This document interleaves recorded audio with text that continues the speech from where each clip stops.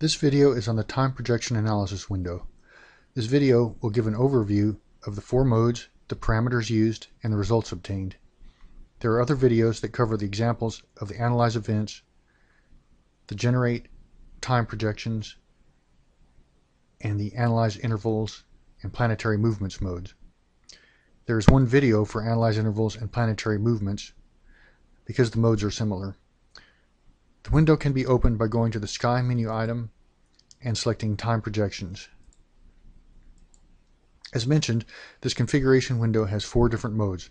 The first three are analysis modes, where it calculates the effectiveness of transits, intervals, or planetary cycle or cycles. These first three modes are Analyze Events, Analyze Intervals, and Analyze Planetary Movements. The fourth mode is used to project planetary or time intervals, which can be viewed on the chart via the Time Projections tab of the chart.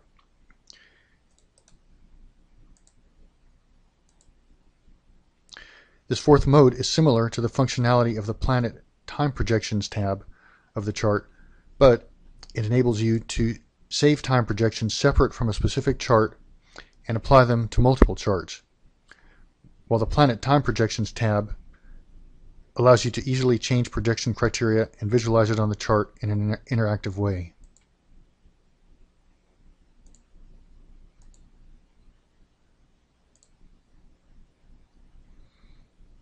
Notice that the Planet Time Projections tab has degree start, degree step, degree end, and degree steps and intervals. The same criteria can be configured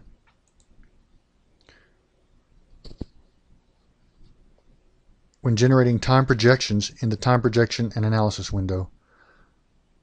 Under the Planetary tab,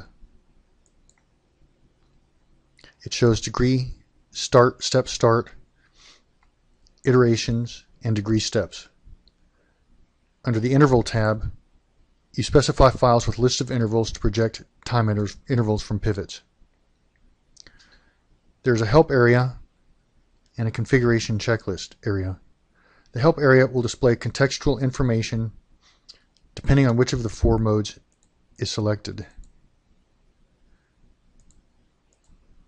The Configuration Checklist area will tell you for the three analysis modes what needs to be configured to do an analysis. When all the necessary items are configured, then the Analyze button will be enabled. Click on the Analyze button to perform the analysis, and the results will be displayed at the bottom in the results summary.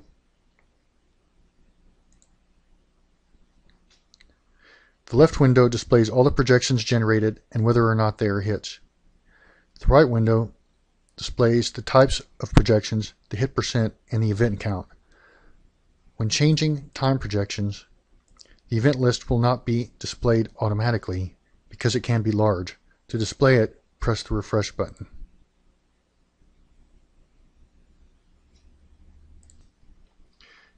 The Analyze Events mode will analyze the results of the Transits configuration window or the Eclipse Lunar Phases window.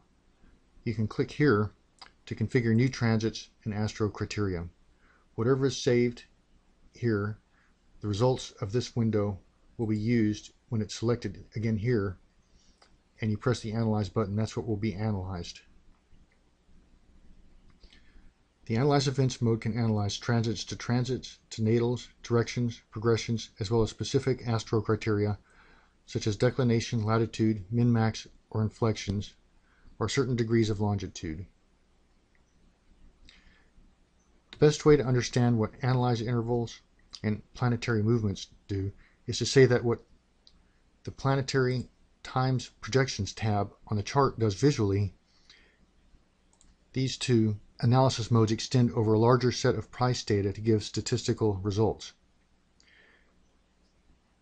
The Planet Time Projections tab takes a list of source pivots, which is a list of dates, and projects a planet or planet pair and a degree movement into the future. On the chart, you can visually see whether a projection is close to a turning point or not. The time projection analysis calculates projections with multiple planets and planet pairs and multiple degree steps, determines whether all the projections are hits or not based on how close they are to pre-calculated zigzag pivots, and compiles the data to show the hit rate of planet and planet pairs and degree movements. You can try one planet pair degree combination, or you can try multiple planet pairs and degree movements, as well as different ephemerides, geo or helio. So in this sample, we have zigzags configured of 3, 5, 8, and 13% for gold. We have the heliocentric ephemeris from 1960 to 2020 imported. These are all the columns that are available from that ephemeris in the longitude. So, and these are all the ones that will be analyzed. So the degree steps that we're going to calculate are 30 in an increment of 30, so it's going to test in 12 iterations of that. So you go 30, 60, 90, all the way up to 360. Then we'll increment that by 30 and go 60. So it'll be 60, 120, 180, all the way up to 720, because that's 12 iterations of 60. And then so on, going on with 90 until we get up to 360, and then finally we'll do 360, 720, 1080, 12 iterations of that. So those are all the combinations that will be tested. Down here, the results, it gives you the planet and the degree movement and the projected date and the source date.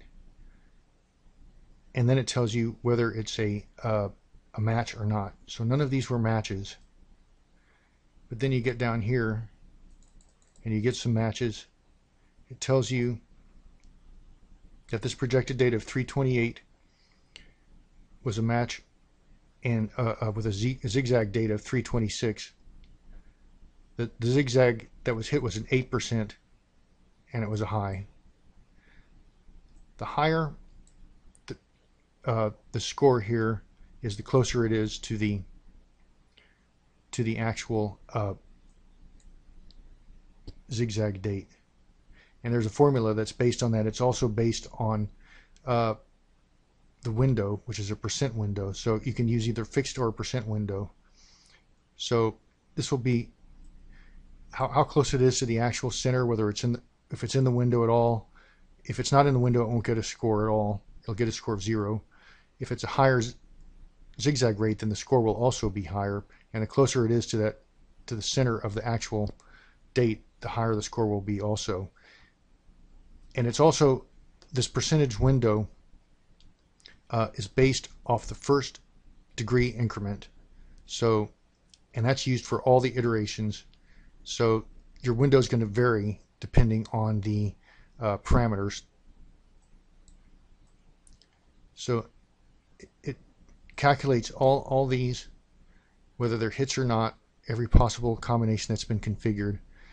This window over here to the right summarizes the best combinations. So we see here that there was 90% hit rate of Earth-Saturn longitude 360, starting from the source pivot date of 12/3/2004. But there were only 10 hits. The 3 analysis modes perform an analysis on one symbol at a time and require that zigzags be configured for the symbol and time frame that is going to be analyzed. You can press here to see the zigzags that are configured for a particular symbol and the time frame.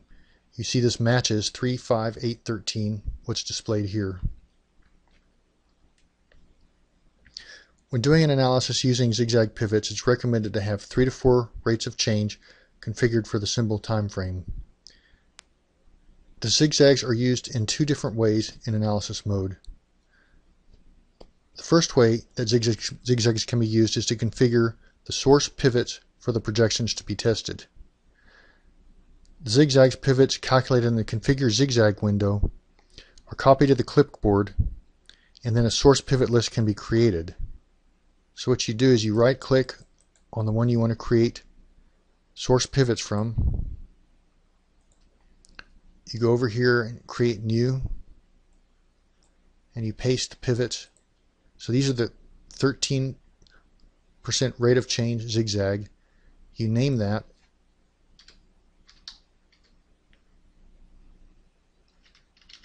and save it.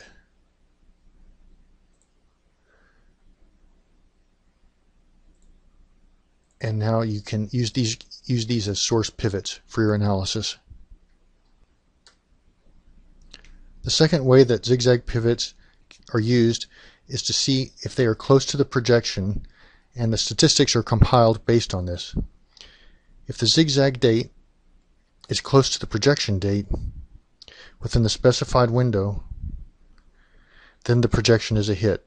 If it's a hit, it's given a strength score as an estimation of the strength of the hit in TP match column. The analyzed events can only be analyzed using a fixed window, while the analyzed intervals and analyzed planetary movements can use the fixed window, but also use percentage window. For analyzed intervals and planetary movements, it's recommended to use a percentage window, as the projection lengths can vary much more, especially when you're using multiple planets and planet pairs in the analysis.